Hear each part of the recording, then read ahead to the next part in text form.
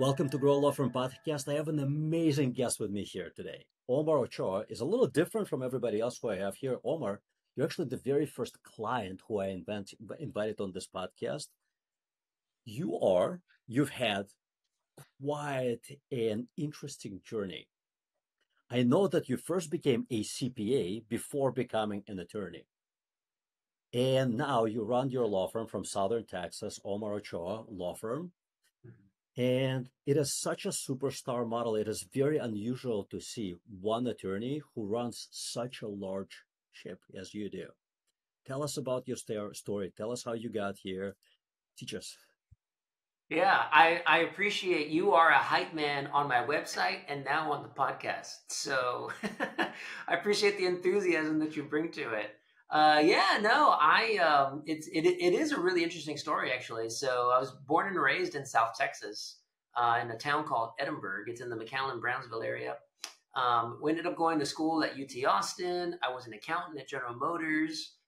Went back to UT for law school, and I ended up practicing law in Houston for many years. And while I was there, I was with a big litigation boutique called Sussman Godfrey. But I always wanted to come home to South Texas at some point in my career. Worked on some really big cases when I was with Sussman. Got some really great results for our clients at that law firm. But I got to a point where I felt like it was time for me to come home. And so I did. I finally came back to South Texas, started my law firm here. But as lawyers, what I have found is that we can really be anywhere because we can travel, we can appear by Zoom, all these different kinds of things. So we are based in South Texas because this is where I love to be. This is where I am. But we have cases all over the state, and we have cases across the country. So it's a really interesting practice, and I'm very proud of it. It's super interesting that you started your career as a CPA, and before you're very modest. I know that you were class president, if I'm not mistaken, you were class president at your university. I was, yes, I was student body president at UT Austin. Student body president. Thank you. Yeah. And you became a CPA. What made you decide to go into law after spending time in Yeah. accounting? Yeah, great question. So I'm one of those people that has known I've wanted to be a lawyer since I was in first grade, right? That really annoying kid in elementary school that like, I'm going to be a lawyer when I grow up. That was me. And so I've always had this in mind. I've always wanted to do it. I worked for a lawyer the summer after my sophomore year of high school. And that was my first introduction to the day to day. And I learned so much in that job. I'm really grateful for the attorney who gave that opportunity to me. So I kind of always had it in my head, in my heart, right, that I wanted to practice law. Getting a CPA and getting business experience was a little bit of a deviation, but it was all in service of growing my skills and being able to add something to myself. That when I did start practicing law, I would have this kind of hard experience and this hard knowledge in financial matters, which I thought was really important.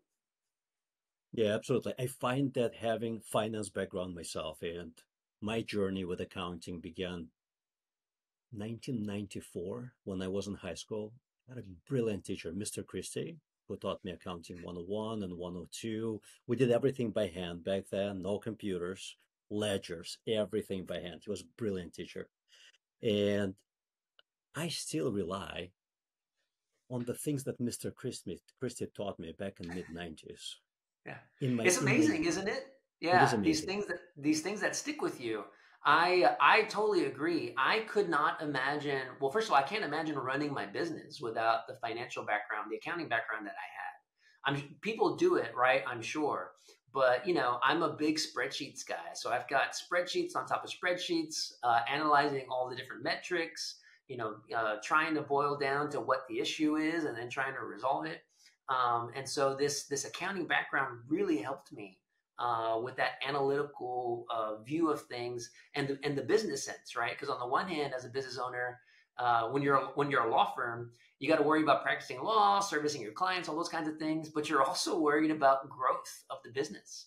And so it's something that feeds both kind of loves in my life, accounting and the law. And so I really enjoy it. So I agree with these points. Come to think of it, everything that I learned through high school and through college, and I do have degree in finance, there were a handful of practical courses that actually apply to managing a business. And the rest of it was truly a waste of time. My accounting classes, my economics, and my intro to business were the only practical classes. And when I get to speak with at least a couple hundred attorneys every single year directly, just one on one, not at conference, a lot more. Yeah. And I find it very interesting that so many would straight up tell you that I went into law because I didn't want to deal with numbers, but now I operate a business, a law Right. firm.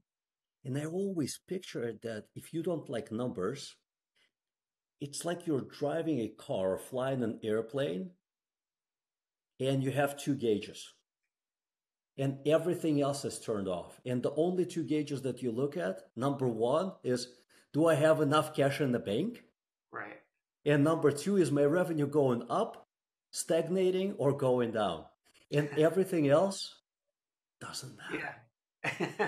And it's That is a bewildering to me. yeah, that is a great analogy. You are so correct. You can look at those at two gauges, right, while you're flying a plane, and you're going to be in the air for a while, but you have no idea if the engine's going to blow, right? If your wheels are going to fall off, if you're going to lose cabin pressure.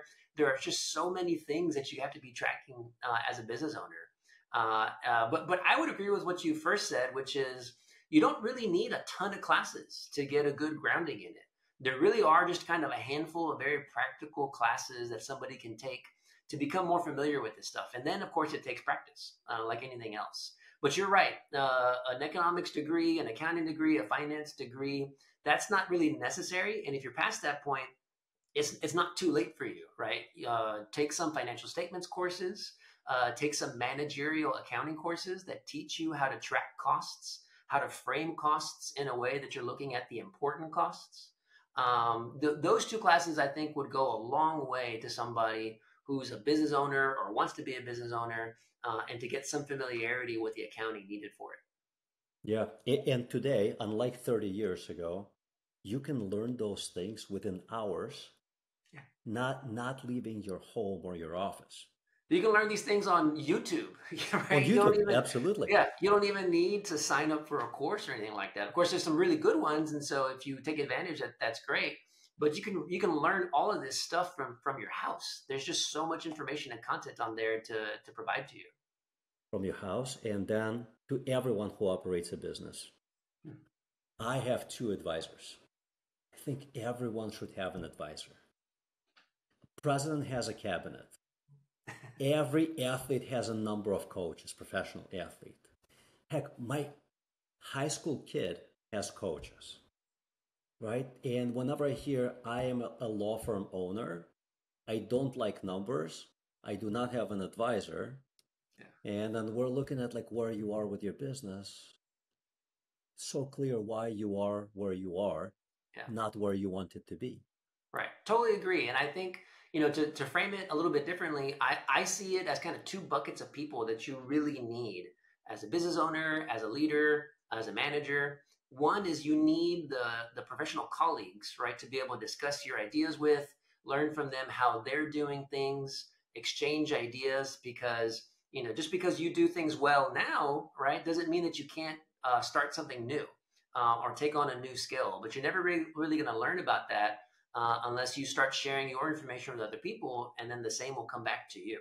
So finding those kind of colleagues that can help sharpen you is really important, and that's kind of one bucket of relationships that I think it's really important. The advisors, right, that you're talking about. But then the other bucket of people that's really important are mentors. These are people that are not necessarily the ones who are in your field. They're not necessarily going to be able to give you the ins and outs of what you should be doing different in your law firm, but they're people who have traits, personalities, achievements that you're really drawn to because, as business owners, as lawyers, even if we're successful, we need to continue to be inspired and we need to find that inspiration. And that's what really is going to push us to always keep going to the next level. And I find that it's with those mentors, people who just, have achievements and success that you're looking for. They are great sources to have to keep that inspiration going. Who mentors you? Great question. So I've got a couple actually. I will say my number one mentor of all time is my dad. Maybe that sounds a little cheesy, right, or whatever, but my dad's an amazing person. He grew up as a migrant farm worker. It went to college, right, the first in his family to do that. He's a pharmacist now, and he owns businesses here in South Texas. He was the mayor of my hometown for 13 years. So a very accomplished guy, beloved in the community, and is just a very optimistic and passionate person. So I always kind of rely on him to give me that inspiration. Aside from that, I've got business people that I tap into. I still have contacts from General Motors, right, that I speak with. There are lawyers in Houston and in DC that I made relationships with that I continue to stay in touch with. So I've got plenty of sources of people that I tap into for my inspiration. It's amazing that you started the list with your father. There's one more gentleman who has been on on this podcast. He is not a client, but he is an advisor to many, many, many law firm owners. His name is Luis Scott, and I had him on this podcast twice. He grew his small PI law firm. They're based out of Atlanta from 5 million to 40 million in the span of 5.5 years. Incredibly successful guy. When I asked him, who is your mentor? He said, my dad. It's a great answer, It is a right? great answer. But both of us are very lucky to have that kind of examples in our lives, and then for me, I know that that's been a big reason for my success. Yeah, absolutely. If you were starting, and your firm now has been around, if I'm not mistaken, approximately 6 years, correct? 6 years, that's right. Yeah. 6 years, 6 years. If you were starting from scratch now, brand new law firm, how would you scale it up to 1, 2, 3 million quicker than you did originally? This is a great question because you're right. We have a very large staff now, but it took us a while to get to this point. You've got to build right layer on top of layer. One thing that I learned maybe after a year or two, because as a CPA, right, the benefit of that is that I've got this financial knowledge and I'm able to kind of manage finances. But maybe one disadvantage of it was I was pretty conservative with my financials for the first year, 2 years. Which is never really a bad thing, but at the same time, I wasn't investing enough in growth. I wasn't investing in technology. I wasn't investing in training my people. I wasn't investing in third party services like Grow Law Firm to help me grow what I was doing. And so I think, having that growth mentality is very important. It's not enough to want to be successful. You got to know how to grow and how to grow smartly. So I think, maybe taking more risks early on or finding advisors, right, who could have mentored me through the growing pains might have helped me to scale a little bit faster. But 6 years later, I'm very happy with where we are, and we're continuing to grow. It's a very impressive answer. What also very impresses me about you and your law firm is that you reached the scale that you did and you do not have a partner. Was this a conscious decision? Yes, it was actually. So like I said, I worked for a law firm for several years in Houston. Worked with some really smart lawyers, but I was finding that I was the only one working on some of these cases in my trial teams, right? So I was the one that was the go getter, right, going after it. And so it showed me that I had the ability to do this, right, to lead a law firm, to lead trial teams. And so when I came home, it was not something that I was necessarily looking to share with anybody. I had a vision for what it was I wanted my law firm to look like. And so being on my own, right, without having a partner, really helped me, or I guess gave me the freedom to shape my law firm to make the choices that I wanted to make so that we could grow. And I really enjoyed that. I have other attorneys that work with me now, but as far as a partnership goes, it's just me here at the law firm. I think that that's great. And here's why. I've been in partnerships now, two partnerships. The first partnership, my business partner was a brilliant guy, built a very substantial business. We started off as two very close friends, and within years, we were not friends anymore. And we had very different visions for the business. And he ended up buying me out, which was best for both of us. My current business partner, who I've been partners with for almost 6 years now, we didn't start off our relationship as friends. And we're very focused on the business, and our skills are very complementary to each other. What I see most often with law firm partnerships, the people who become partners do not have complementary skill sets. They have same skill set. They bring the same thing to the game, thus they do not complement each other, and business usually stagnates. Yeah, yeah. So, That's a very good insight. You're very right about that. It's like any kind of relationship, any social relationship, right? Opposites attract. yep. And so having somebody that fills gaps that you've got really kind of goes a long way. And two people who are very alike are gonna annoy each other before too long. All right, so it's bound to happen. The other thing that I'll say about this, right, is that by being in charge of my law firm, that doesn't mean that I don't, joint venture with other attorneys. And I find that's a very good way to stay flexible, right? It'd be one thing if I had a partnership and I always had to work with this person and it's just the two of us. But by being on my own, I have the flexibility to choose this lawyer to joint venture this specific case with. I can work with this law firm, right, if I want to on a different set of cases. I'm not bound to the same person. Omar, a few minutes ago, you mentioned something that really caught my attention. You said you had a vision. Few days ago, my 16-year-old and I forced him to watch miniseries on Netflix. We only watched the first one. We rarely watch TV, and we rarely watch TV together because our interests are very different. He's happy to spend his days playing sports and being glued to his phone watching stupid videos on TikTok. Last Sunday, a few days ago, we watched miniseries named Arnold after Arnold Schwarzenegger. He spent a considerable part of part one talking about vision. He said that he accomplished everything because he had a clear vision of what life is going to be like when he becomes Mr. This, Mr. This, Yeah. Mr. This, ultimately numerous Mr. Universe titles. You said word vision, and I think this is the second time, and I've been running this podcast for a little over a year.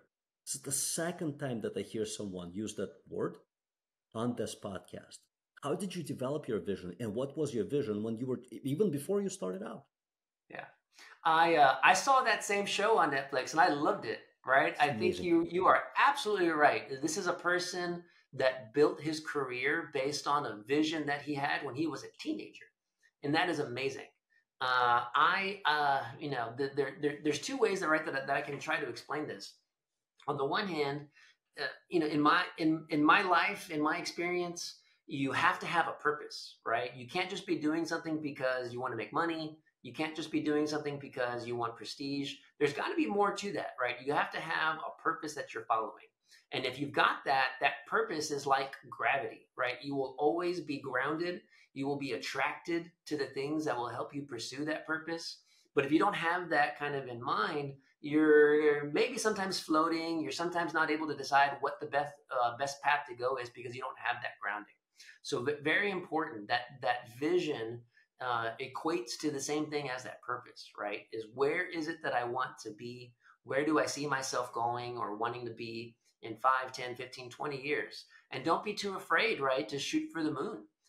If you want to be the number one law firm in the country by revenue, right, in a 20-year time period, have that be your goal. And everything that you do, right, is in service of that goal. You might not get there, but you're going to find that you're going to be very successful either way. So I think, having these very specific points in time of where you want to be is important. And being able to pursue those, right, with real purpose is what's going to get you there. What was your purpose when you were starting out your law firm? Beyond just making money, beyond feeling successful. Yeah. Yeah, no, that's great. Honestly, I've always just wanted to have an impact, right? And I've always wanted to have a large impact. I learned in law school, especially, right, that the impact that a single case can have on the country and on the world. A decision that comes out of that case, a jury trial that results in punishment against a corporation that takes advantage of people, right? These are our cases have the potential to have a huge impact to improve people's lives. And so that really was and still is my purpose. How can I have the largest impact with the legal skills that I have? When I was at my old law firm, we did really big, fat cases that had, global implications sometimes. Here in this law firm, we still have those cases, but we also have a lot of higher volume cases that deal with individuals and individual issues. But we continue to try to have the biggest impact that we can, because ultimately, in my opinion at least, that's what lawyers are for, is to be able to help people and be able to move us forward. Yeah, that's very interesting. I want to connect a couple of dots, and they are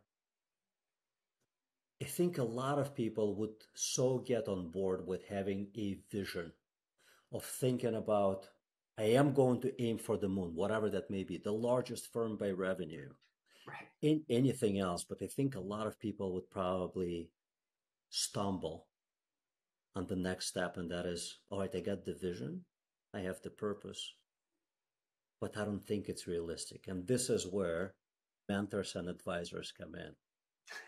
And this is where, and I can give you our example, my partners and I. So we're working on becoming $100 million marketing company. We're nowhere near that. We have many, many years to go, and we know it, and we work hard every day. I've been here for almost 6 years. January 3rd is going to be 6 years, so about 2 months from now. The most recently hired advisor who we have has sold his marketing company for nearly $100 million. He's an expensive advisor. But what he gives us is, we had the vision, we have the purpose, we know why we do it. We had a somewhat murky how. So my partner found this guy who sold his marketing company a little over 3 years ago, and we know his marketing company very well. They're also based here in Chicago, and reached out, connected. Would you mentor us? And the guy said, sure. In fact, I'm working on a new project for other marketing company owners, so you'd be a perfect fit. Expensive? Yes. Ultimately, 100% free. Yeah. So if you're I watching this, agree. listening to this, Yeah, I completely agree with that, right? Being able to put together the strategy and the action with the vision and the purpose is the challenge, right? And that's how you get from where you are to where you want to be, is being able to find those strategies and action points. The advisors and the mentors is really important. And for all the reasons that we've already talked about. What I would add to that is you have to be a consumer of knowledge, for how other people have been successful. Right. I love reading biographies, right? For example, the Elon Musk biography, Albert Einstein, Napoleon, Lyndon Johnson. I mean, you read these stories about people who achieve these extraordinary things, and you start to see a pattern, right? Which is, nobody's an overnight success. Absolutely nobody. Everybody had help to get there, right? Everybody failed, and not only small, but everybody failed big, right, at some point in their career. But they all shared the same trait, right? These biographies that I read about, wonderful people, and that's, they never let go of their dream, right? They kept going for it, even if they did fail, and even if they didn't know exactly how to get there. So I think, consuming this knowledge of how other people are successful is really important, to put it all together, because I think, like, we've been saying, marrying that action with your dream, your vision, your purpose, right? That's how we get there.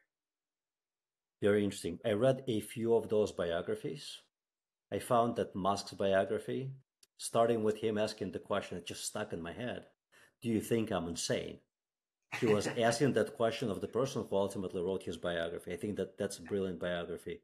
And Abraham Lincoln's biography. If there was one man one great man who has failed a ton. You don't need to look any further than Abraham Lincoln, who failed Yeah. and failed and failed and failed and ultimately became immortal. Yeah. It's true. Yeah, totally agree, right? And we see tons of examples of that. I mean, George W. Bush, for example, right, waited until he was 40 years old to start blossoming in his career, and he becomes president of the United States. Thomas Edison, right, failed repeatedly, and he failed by design so that he can come up with inventions that change people's lives. So yeah, totally agree. That's something that happens all the time. There's a great advice in what you just said for parents, and that is I listened to something, a podcast with the lady whose name I currently do not remember. She is the founder of Spanx, something, ladies wear. First Oh, female billionaire. Spanx. Spanx. Yeah. She said her father taught her and her brother to fail at something every day. Every evening at the dinner table, he would ask them separately, what did you fail at today? He made failure part of their daily practice, and that's how they grew and became. I don't know the story of her brother, but that's how she became what she became. She was not afraid to fail because failure is what she did every single day since her childhood. No big deal. Yeah. Yeah, that's really good. I never really thought about it that way, but you're right. We have to normalize failure. Of course, you never want to be so catastrophic that it alters your life or somebody else's life in a negative way, right? But we have to not be so afraid to take risks. Realizing that that's how you grow. I'll say with my own staff, I give them lots of opportunities to grow their skills. I think, I'm not a micromanager by any means. I'm not directing them exactly how to do their jobs. I tell them what the goal is, and I hire people who are smart enough to figure out how to get there. But everybody fails, right? And even they make mistakes along the way. It's all about coaching them and getting them to improve on their skills. But if you don't give them that opportunity to fail, they'll never learn something different. Couldn't agree with you more. Our other mentor has taught me how to decide whether a risk is worth it. He said, you're going to fail a lot. And this is a guy who built a nearly $1 billion company. And he said, and he failed a lot in the process. He said, you're going to fail a lot. When deciding whether you're going to take the risk or not, just ask yourself, if this does not go your way, will it multiply all of your other efforts by zero? Meaning, will it pulverize everything else you've done? Yeah. If it won't, you're probably going to be okay. Yeah. That's great. That's a great barometer. Yeah. I'll try to use that in my daily life. But that's a really good way to put it. Because we very rarely make such risky decisions that can actually multiply everything by zero. It's Right. incredibly rare that you put everything on black or everything on red. Almost never in business, right? You always take calculated or somewhat calculated risk. You never know exactly how the outcome is going to be. So, an example with our other mentor, incredibly expensive guy who built a company, marketing company, and sold it for nearly $100 million. His plan is not going to be perfect for us because you can't reverse engineer and repeat the exact same steps. That's right. Different time, different market, because he didn't work with law firms, so many different things. And that's okay. But everything that he is teaching us, we're implementing, not everything, but like 70, 80% of what he is teaching us. And we know that if he was mistaken, if we're mistaken, none of it is going to multiply everything that we've done before by zero. Yeah. Yeah, that's great. That's a great way to look at things because you're right. It's very hard to do something that's going to be a cataclysmic effect on your career. So you really shouldn't be so scared that, oh, if I fail at this one task, if I fail at this one business venture, that's it for me. More than likely that's not the case. I think the biggest fear is not of failure, but the biggest fear is of looking bad. Yes, I think there's some truth to that. Yeah, for sure. Which is why, your comment, or I guess the story earlier, normalizing failure is really important. And doing that within a family, right, helps the kids to grow. Doing that within a business helps all of the employees, right, to grow. To not judge somebody because of a single failure. I think that's actually really important and very insightful of you, right? That what people are really looking to do is to maintain their prestige factors or integrity, right, to other people. When ultimately, right, it's the body of work that should judge that, and not just any single incident. Yeah. Probably to wrap this up, there is a change that's coming toward legal industry, and it's already taken place in one state, and that is now non-lawyers can own law firms. I think there's probably going to be a sea of change in the next 5, 7, 10 years as private equity firms are going to enter into the arena and make things a bit more difficult for smaller law firms. Would you ever, and you're growing your firm organically and quickly, but would you ever consider buying another law firm to grow inorganically, to double in size just through acquisition? And if no, why not? Right. The answer to that is yes, right? I would Hmm. definitely do that. I think, like I said, having this business background makes ideas like that comfortable for me. So non-lawyers owning firms is a big deal, and it's a big thing that's coming up. It allows potentially, if this were to be more widespread, access to capital markets. It changes the way leadership is done at law firms. There's a lot of considerations about legal ethics that come into play with all of this, right? But I think the future is going to look something more like that, more like public ownership of law firms as opposed to private ownership by just lawyers. And if that happens, I think there's a lot of growth potential for firms. So I don't think people should be scared necessarily of changes like this. Because ultimately, what it's going to do, hopefully, is to push law firms to be able to give better service to people. There's a lot of people with legal needs out there on all levels. And all of these solo law firms, right, trying to go after different clients, it doesn't always necessarily, better serve people. So I think having more resources, having more people involved, is going to be a good thing for legal services eventually. But people shouldn't be scared of change and innovation. Yeah. One thing that I think people should be scared of when I think about private equities entering into any new market, there are some acquisition targets. There are some companies that are incredibly lucrative for them to buy. And then there are some companies that are incredibly not lucrative for them to buy. So when you think about the change that's coming, and this may be 5 years away, 7 years away, but that change should be coming as it came to so many other service businesses, service industries. I have friends who sold their businesses to to other private equity firms. And what they did find is that with private equities leading them now, they do deliver better service. It's more consistent. Everything is better organized.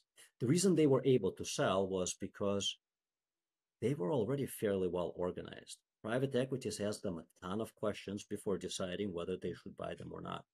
So if I was running a very small solo or semi-solo, where there are a couple of partners, and they call them semi-solo because there are two partners, but in reality, they're not partners.